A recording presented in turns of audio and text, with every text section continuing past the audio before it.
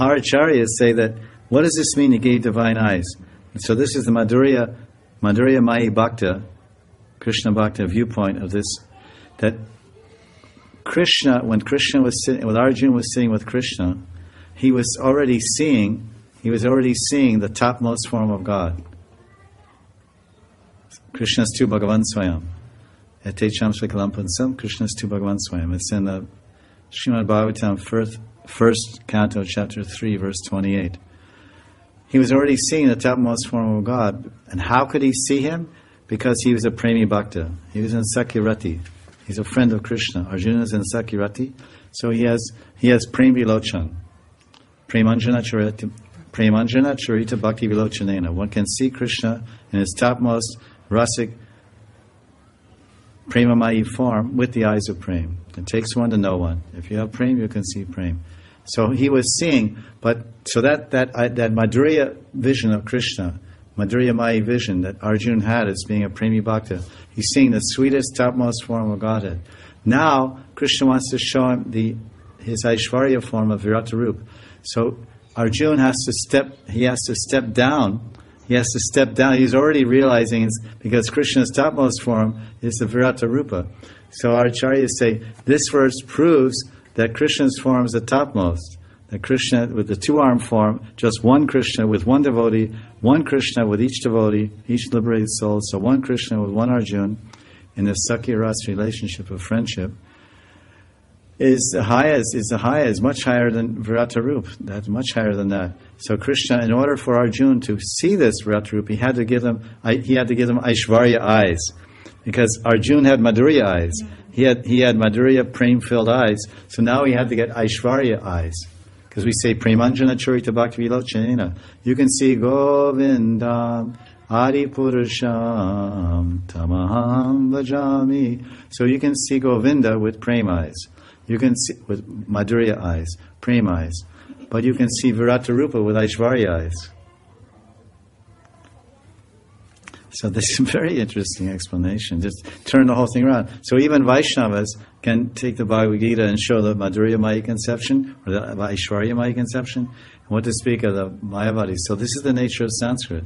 You can create this meaning, or that. You can create a different Vaishnava conception meaning from the same shloka, or you can create an antithetical meaning of the Kaivalya meaning, or the Brahman meaning, which is opposite. It's the impersonal view.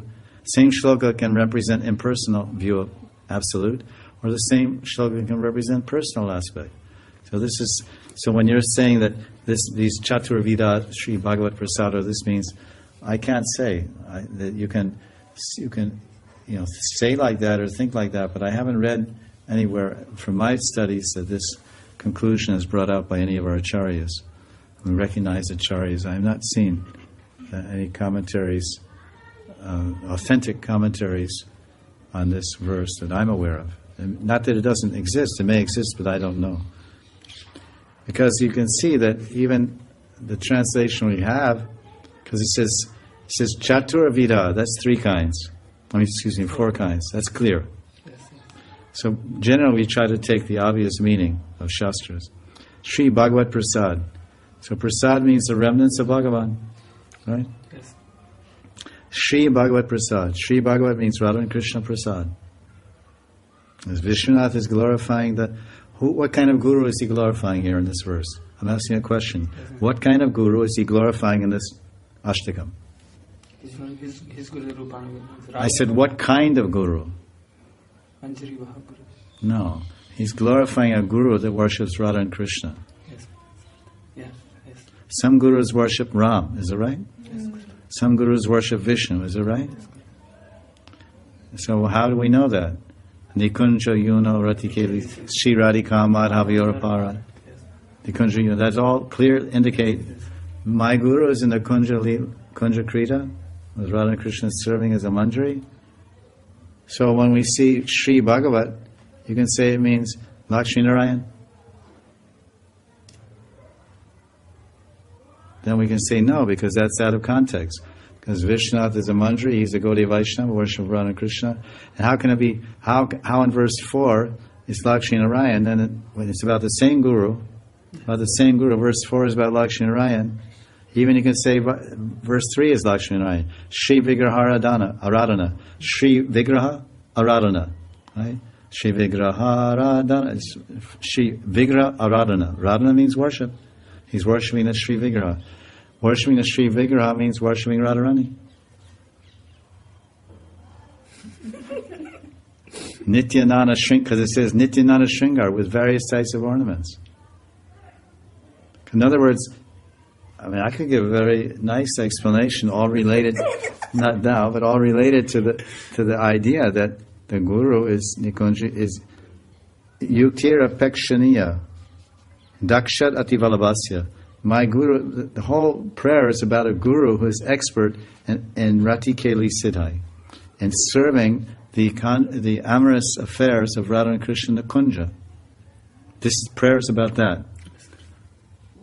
Nikunja Yuno Rati Keli Sid. He's got Siddhi. He's making their pastimes perfect. I mean Samriddhiman Sambhog. There's 4 types of Sambhog. Perfect. Ya Ali. Ali means gopis. Preshta Alibi Sevyamano Smarami.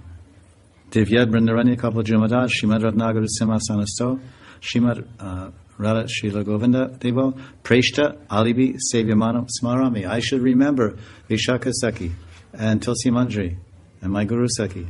Alibi. And Preshta. Preshta means very topmost special chief ones like Lalita Vishaka, Rupa and Rati.